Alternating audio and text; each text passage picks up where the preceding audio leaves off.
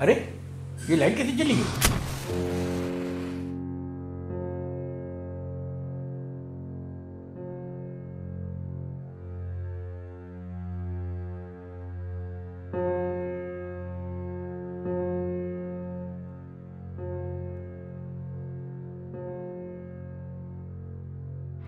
सबसे ज़्यादा प्रॉब्लम तो बिजली से, बिजली समय से आवे तो अच्छा, और तो कोई मतलब नहीं है। शाम हो जाती है, शाम को पढ़ते हैं, लाइट नहीं होती है, दिया जला के पढ़ते हैं, पढ़ शुद्ध नहीं पाते हैं। बत्ती आ जाती है तो पंखे से अच्छी पढ़ाई होती है, गर्म भी नहीं लगता है। धुआं लागत है, जलावे में बहुत दिक्कत पड़ती है, कभी लकड़ी नहीं मिल पाई और गर्मी हो रही बहुत ज़्यादा, तो मतलब गर्म भी लगता है अधिकतर।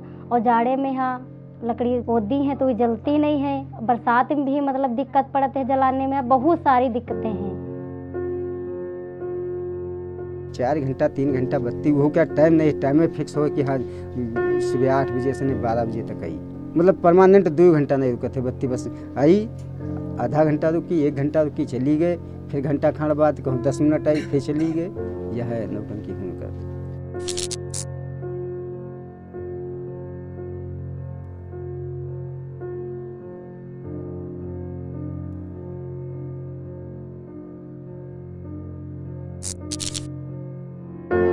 यह तरह से देहात की व्यवस्था है कि मतलब ये सब आधन कम बत्ती जलन नहीं पाओ, कनेक्शन होते हुए भी बत्ती नहीं जलती।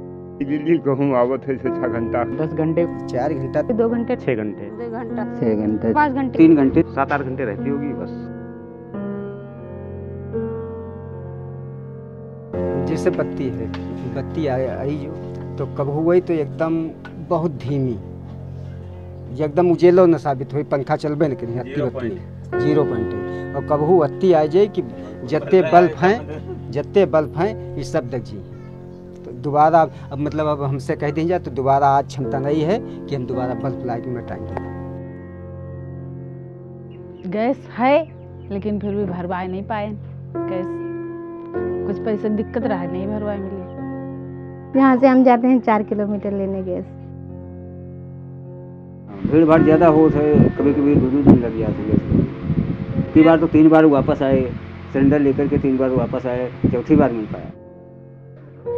खाना सुबह का जैसे है तो गैस पे बन गया, एक टाइम का खाना जल्दी वाला वो गैस पे और बाकी लकड़ी पे। Energy access has many facets.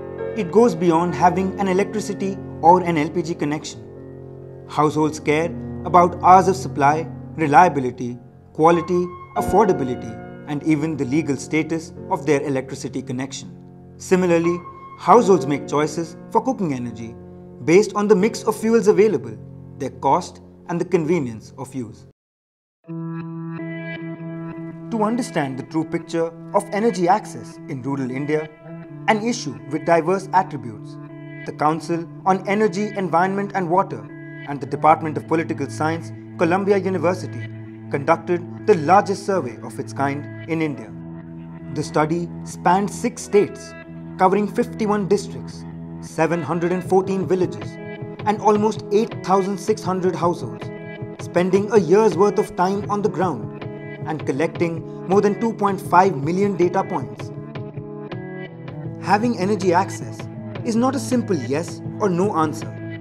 Variations in availability, quality, convenience, or affordability mean that each household could progress or regress along several stages of electricity or cooking energy access. We call these stages tiers. The results from our survey indicate that a majority of households remain in the bottommost tier for electricity access, and the picture only worsens when we look at cooking energy access. Of all the electrified households in Bihar, 64% still use kerosene as the primary lighting source. Only 11% of the households who use the chulha suggest they find it convenient and easy to use. CEEW's research helps to identify the nuances and bottlenecks which hinder access to modern energy. This is the first step. We hope to continue such surveys and help prioritize actions for improved energy access and fulfill millions of aspirations.